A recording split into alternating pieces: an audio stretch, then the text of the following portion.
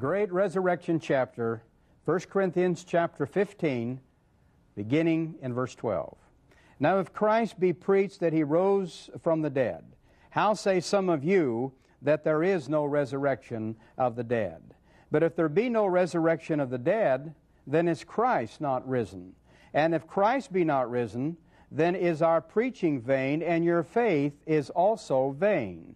Yea, and we are found false witnesses of God, because we have testified of God that he raised up Christ, whom he raised not up, if so be that the dead rise not.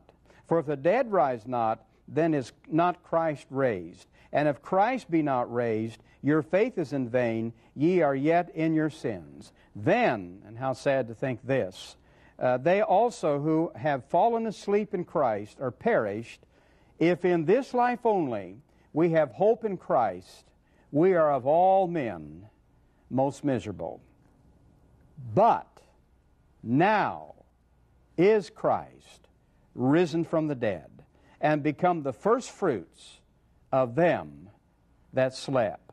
But now is Christ risen from the dead.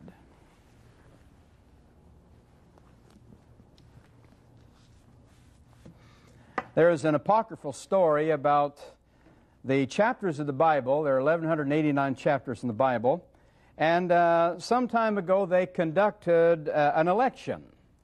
And the nature of the election was to choose a chapter that they felt was the greatest of all the chapters. Well, there were a number of candidates, and each candidate received a lot of votes in the running concerning the greatest chapter in the Bible as voted on by the other chapters: Genesis 1 and Psalm 53 and Isaiah 53, Romans 8. But we're told that the winner was 1 Corinthians 15. Well, whether that's true or not, I suppose it wasn't. And if the chapters could vote, I don't know. But I believe I can say this, that throughout the years, theologians have indeed determined that Romans 8 and 1 Corinthians 15 are two of the greatest chapters in the New Testament, and Genesis 1, Psalm 53, Psalm 23, and Isaiah 53, the greatest in the Old Testament. We're going to, in this final of two sessions on the resurrection of Christ, and by the way, this is number 11 in our 12-fold series on what the Bible says about Jesus, great truths from God's Word. The resurrection described, then the resurrection documented. And we're going to go back to this greatest of all chapters, 1 Corinthians chapter 15. And whatever else you can say about these 58 verses, certainly this chapter gives more information on the resurrection, not only of the Savior, but of the saint also, than any other chapter in the Bible. I could probably say any other 5 chapters put together in the Bible. This is indeed the resurrection chapter. And here Paul describes the following, and I have, I believe, a 10-fold outline, and each word begins with the letter P. It is the prominence of the resurrection of Christ, and that's verses 1 to 4. And here Paul says that the resurrection is the focal point in reference to salvation. There's no salvation apart from the resurrection. And it is a focal point in reference to the Scriptures. The Scriptures could not and would not and should not have been written had it not been for the resurrection, because there would have been nothing to write about. If the resurrection had not taken place, there would be no salvation, no hope, no mercy, no grace, no heaven, no eternal life with the Savior apart from the resurrection. So it is impossible to over-exaggerate the resurrection. And then the proof of the resurrection in 1 Corinthians 15, verses 5 and 11.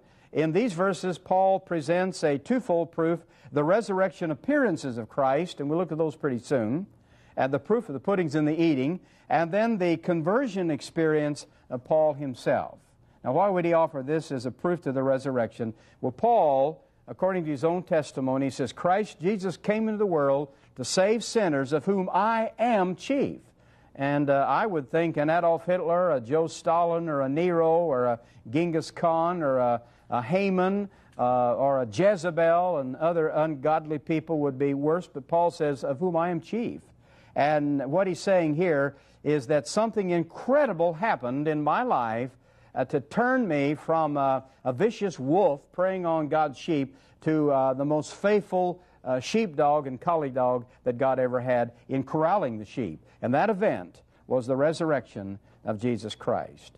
So you have the promise of the resurrection, you have the proof of the resurrection, and then you have the priority of the resurrection. Someone has said, and we said this at I think the beginning of the last session, that the resurrection of Christ is the Constitution, the Bill of Rights, and the Declaration of Independence of the Christian faith. But the priority, the all-importance of it, if one denies, as liberals do, the resurrection, the bodily resurrection of Christ, then he is forced to 6 horrible conclusions. Number one, all gospel preaching has been, is now, and always will be utterly and completely useless. In our own country alone, America, there's some 400,000 churches, probably at least half of those, if not more, that's 200,000, would be evangelical churches. And all those pastors throughout all of American history, the tens of thousands, the millions of sermons they preached. And that's just in our own country, the billions of sermons that have been preached in church history, beginning with the apostles and then Polycarp and some of the in Origen, the early church fathers. All those sermons would be useless if the resurrection had not taken place. Secondly, all past, present, and future faith is futile if there be no resurrection. Who cares? And it's true, 100 years from now, who will know the difference? And then all preachers become notorious liars. Sometimes preachers are notorious liars, unfortunately. But that means all godly preachers, if the resurrection be not a fact. And then all living Christians are still in their sins. All departed Christians are in hell. And all reason and purpose for life itself is destroyed. The poet has written, "Oh, to have no Christ, no Savior, how lonely life must be. Like a sailor lost and driven on a wide and shoreless sea. Oh, to have no Christ, no Savior, no hand to clasp thine own. Through the dark veil of shadows, thou must press thy way alone." If in this life only we have hope, we are of all men most miserable. And so you have the prominence, the proof, the priority, and now the program of the resurrection of Christ. Paul says, "For as in Adam all die, even so as in Christ shall all may be made alive, but every man in his own order." Now, the word order is the Greek word tagma, be spelled T-A-G-M-A in the English language, and actually it refers to a parade, in this case a military parade, and Paul here is describing the resurrection as a parade. And this resurrection parade consists of 3 sections. The first part is the resurrection of Christ Himself. 1 Corinthians 15:23, Christ the first fruits. Just stop to think, why is His resurrection referred to as the first fruits, the very first resurrection, when you have 3 Old Testament resurrections, and in the New Testament, before Jesus was raised again from the dead, He raised up Lazarus from the dead. He raised up a little girl, Jairus' 12-year-old daughter, and He raised up the dead boy belonging to the widow of Nain. And so there were 6 resurrections before Christ, but not so, because Christ was the ultimate resurrection, because true biblical resurrection carries with it the promise that the person raised will never die. Did you ever hear a sermon in your all years of going to church on the second funeral of Lazarus? Now, you know he died, and we know something about his first funeral, and Jesus raised him again from the dead. You know the old boy died again. And did you ever hear something? No, we know nothing about his second death. But you see, the resurrection of Christ is first fruits because Jesus died, but He rose again, and He'll never die. As we will be raised again at the rapture, if we're departed when Jesus comes. That is to say, if our bodies are corrupting in the grave and we'll never die again. And then the first part's the resurrection of Christ. The second part is the rapture resurrection. Afterward, they that are Christ at His coming. And then the final part of the resurrection, and this includes Old Testament and tribulational believers at the beginning of the millennium. And Jesus said, then shall come the end, when He will deliver up the kingdoms to the Savior. So you have the resurrection of Christ leading the parade, then the rapture resurrection, that's next, and then the resurrection of Old Testament and tribulational saints right before the glorious millennium.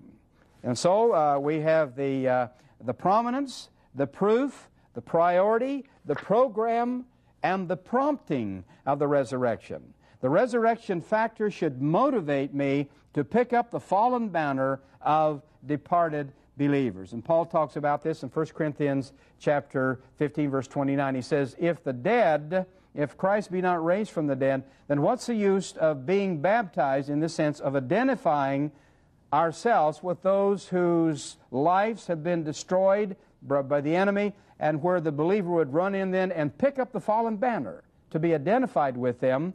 But if there's no resurrection, then we're fools to give our life for an empty faith. And then there is the pattern of the resurrection. And in verse 37, Paul illustrates the resurrection by a grain of wheat. Now, you place a grain of wheat in the ground, and it dies. And the only reason it dies is because in the very death of the grain, it sprouts forth life, and later on, an object similar to the grain, changed somewhat, but similar to the grain, bursts forth from the ground. So it's like a grain of wheat.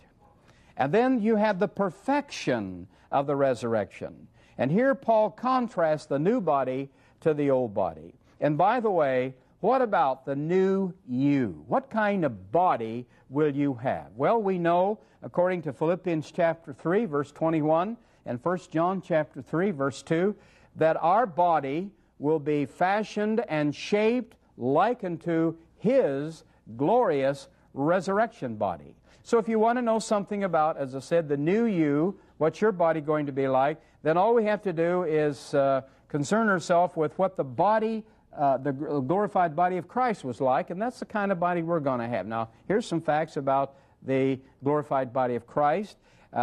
His new body had flesh and bone. In Luke chapter 24, you remember He appeared to the disciples, and they were afraid. They thought they'd seen a spirit. He said, touch me, handle me. Catch this now. For a spirit hath not flesh and bone. Now, to be sure, be glorified flesh and bone. It won't be just spirit, though. A bunch of disembodied spirits running around throughout all eternity. It's a body of flesh and bone. Secondly, Jesus ate food in this new body. The little kid says, Mommy, will we eat pizza in heaven? Well, son or daughter, if that's what floats your boat, yes. But we will be able to eat in that new body because Jesus ate in His glorified body in John 21. And then His new body still bore the marks of His crucifixion. And that certainly ought to answer the question that a lot of times people ask, and I don't know why they ask it. And here's the question, will we recognize our loved ones in heaven? Well, of course we will. I mean, that's the blessed hope. If we won't recognize each other, what's the purpose of the resurrection? Jesus was recognized by Thomas because of the nail prints in His hand and the wound in His side, glorified nail prints, glorified wound, but we will, as we bore the image of the earthly, will bear the image of the heavenly. And His new body was not subjected to the laws of time and gravity, to material laws, because He was able in that body of flesh and bone to pass through solid doors and perhaps move about at the speed of thought, etc. But it'll be a glorified body, a body not subjected to material laws. Wonderful body. Thus, the new body is as superior, Paul says, to the old body as man is to beast, as heaven is to the earth, and as the sun is to the moon. You have the prominence, the proof, the priority, the program, the prompting, the pattern, the perfection, about all the peas I can get in this pod here that we're developing, the promise of the resurrection. Some of the most exciting verses in all the Bible are in 1 Corinthians 15, verses 51 to 53, where Paul says, "Behold, I show unto you a mystery. We shall not all sleep, the sleep of death, but we shall all be changed in the moment, the twinkling of an eye. For this corruptible must put on incorruption, and this mortal must put on immortality. So when this corruption shall have put on incorruption, and this mortal shall have put on immortality, then shall come to pass the statement, O death, where is thy sting?" Now he's talking about two kinds of bodies here. It's a twofold promise. At the rapture, the bodies of living believers will be changed without dying, and that the rapture, the bodies of departed believers will be raised without corruption. So he says, this corruptible, referring to the bodies of departed believers, shall put on incorruption, and this mortal, referring to the bodies of living believers, shall put on immortality. So that's the twofold promise of the resurrection. And then number 9, the purpose of the resurrection. Simply stated, His resurrection, the resurrection of Jesus, assures victory over man's final enemy, physical death. Now let me say that the believer has 5 mortal enemies, terrible enemies: the world, the flesh, the devil, spiritual death, and physical death.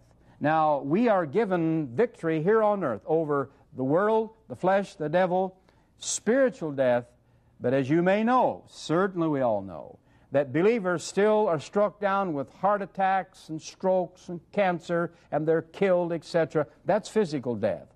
But the purpose of the resurrection is that to assure that finally the last enemy, physical death, will be destroyed. And here Paul says, so when this corruptible shall have put on incorruption, and this mortal shall have put on immortality, then shall be brought to pass the saying that is written, speaking of physical death, death is swallowed up in victory. O death, where is thy sting? O grave, where is thy victory? The prominence, the proof, the priority, the program, the prompting, the pattern, the perfection, the promise, the purpose. Now, the bottom line, the practical value of the resurrection of Christ. Here's where the rubber meets the road. But thanks be to God, which giveth us the victory through our Lord Jesus Christ.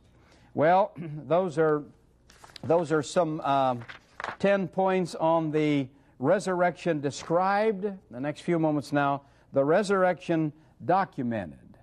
Again, I'll say again, the proof of the pudding is in the eating, and these proofs will stand up in any earthly court.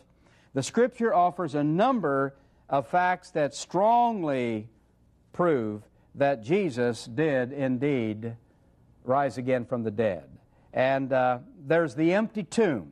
If Christ didn't rise again, what happened to His body? Well, they say His friends did remove it, but His friends didn't remove it, for they were as surprised as anybody else. They didn't remove it, and His enemies did not remove it, because we know that they were bribed to say that His disciples did. So the tomb is empty. If His friends didn't take Him out of the tomb, and if His enemies made sure they didn't, then you have an idea that God did. So the empty tomb. And then the tremendous and sudden change in the lives of the disciples. What a wonderful change in my life has been wrought since Jesus came into my heart. Let's take 2 of them here. Simon Peter, just before the resurrection, Simon Peter is seen bitterly denying his Savior, but after the resurrection, he is seen boldly declaring his Savior. And something had to take place, and that was the resurrection. And that of John the Apostle. Just prior to the resurrection, John displayed total contempt toward the Samaritans. Remember, the Samaritans sort of snubbed Jesus, and he says, call down fire from heaven and zap him into hell. But after the resurrection, he displays total compassion toward the Samaritans. And in Acts chapter 8, he's in the city of Samaria, and he's doing his best to lead him to Christ. And another proof is the silence from both the Romans and the Pharisees. Not once did either of these enemy groups ever attempt to deny Christ's resurrection. They hated it and tried to suppress it, but they could not refute it. And then the change from Saturday to Sunday as the main day of worship. Well, I've got time to read this or not, but this is, I believe, one of the greatest proofs of the resurrection. You might not think it to be, the change from Saturday to Sunday, but let me read it here.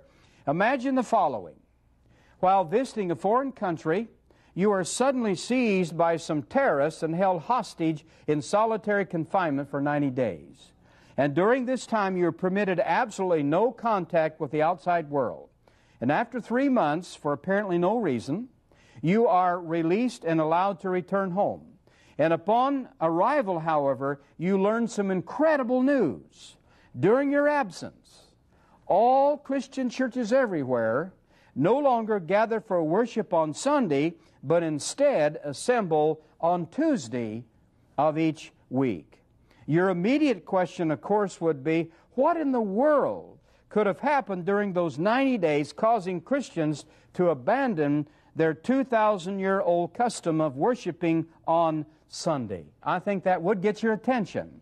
Yet this is exactly what happened in Palestine shortly after the resurrection of Christ. As ingrained as the Sabbath was in the hearts and history of the apostles, it would have taken some fantastic event to change their thinking here, and that was the resurrection. And then another proof of the empty tomb, or of the resurrection of Christ, you have the existence of the church. In less than 50 years after Christ's death, the Christian church had become a mighty power, causing the Roman government to have to deal with it.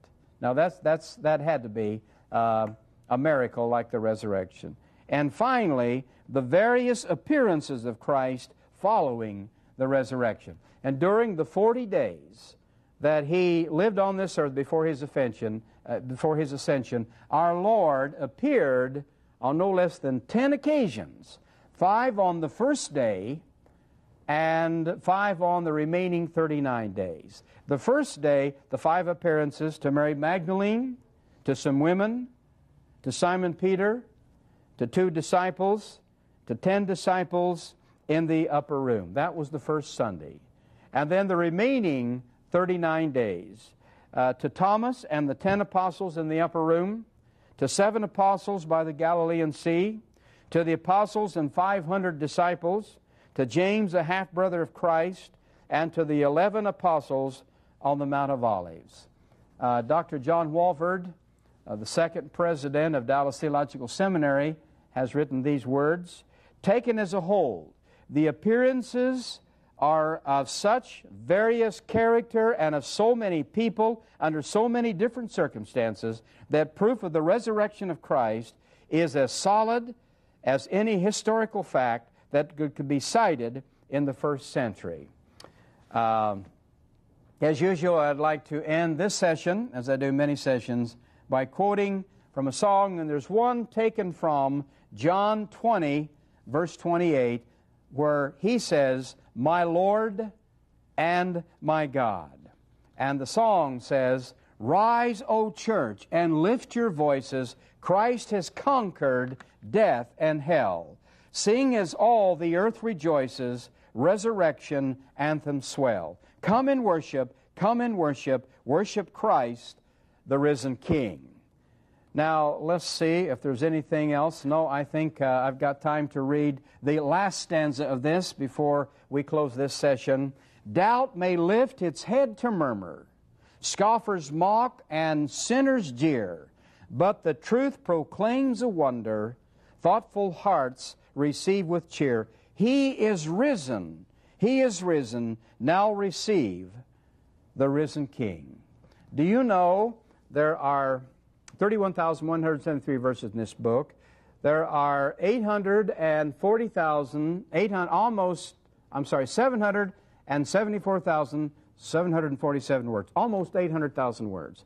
And I would think probably the greatest one word is salvation. The greatest 3 words are some words that some angels spoke to some women who came to the empty tomb that first Easter Sunday, and they said, "Why seek ye the living among the dead? He is not here." And now, I think the 3 most thrilling words in all the Bible. He is not here. He is risen. And that's the message, and that's the hope of the Christian faith.